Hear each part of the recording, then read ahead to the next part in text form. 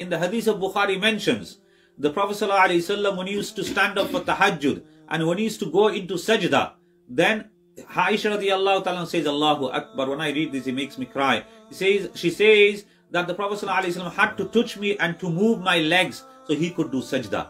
Why? The scholars of hadith, they elucidate, they explain that the house, the room that they lived in was so small that it did not accommodate one person doing sajda and another person lying down fully. So if you stood up, your head would touch the ceiling. If you lied down, your feet would touch the wall. These were the rooms that they lived in. And we complain, no, I need 3-bedroom house, 4-bedroom house. I need which one has a living room and a lounge and the TV room and or this room and study room and front room and the kitchen and the dining room and the balcony and the all these different things. We need 2 bathrooms, we need 2 toilets, we need an ensuite and all the rest of it. Allahu Akbar. So what do we get? Lesson from the Ummahatul Mu'minin. They had that, subhanallah, contentment. This divine contentment, when that comes in, subhanallah, then we will be successful. The Prophet ﷺ said to Aisha radiallahu ta'ala anha, she was eating in the morning and evening. He goes, Aisha, to eat twice a day, this is extravagant. Allahu Akbar. So we want to eat breakfast, then dinner, then tea, then we have snacks, and we have supper, and Allah, and even then we are complaining.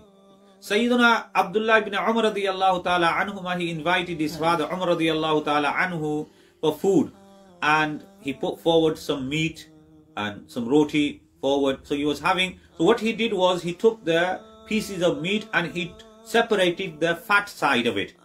And he said, you know, this is extravagant because this is 2 dishes. You can eat with the fat or you can eat with the meat. Allahu Akbar, subhanallah. So these are lessons, alhamdulillah, what we should be doing. I'm not telling you sisters, and I will be able to do it myself or you will be able to do it yourself. What I'm trying to say is, Allah's given us this ni'mah, express the gratitude. Alhamdulillah alladhi at'amana wa saqana wa ja'alana muslimin. You know, this food that comes to our plate, just ponder over it next time. Brothers and sisters, whoever's listening, just ponder, you know, the rice that we got on our plate, the roti that we got on our plate, the curry that we have, the chutney and all the different kind of things that we have. If we see the amount of effort that has gone behind all this, it's just mind-boggling. Because this rice which has come, it might have come from India, Pakistan, basmati rice. It might have come from America. Then it comes, you know, through, and how many people have made the effort to put in the seeds, then harvesting it, then the manufacturers, then the factories and the wholesalers and the retailers, and then the natural resources which has gone into this.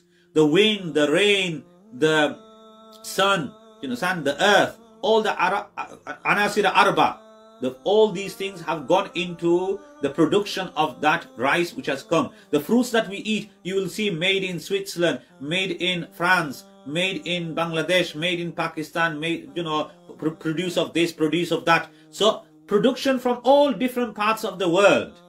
This meat that comes, the chicken that comes, the fish that comes, subhanallah. So that's why we say, Alhamdulillahi alladhi at'amani hadha at-ta'am warzaqani min ghayri hawlin minni wa la quwwata. That's another dua that we read. Many of us, we forget to even read one dua.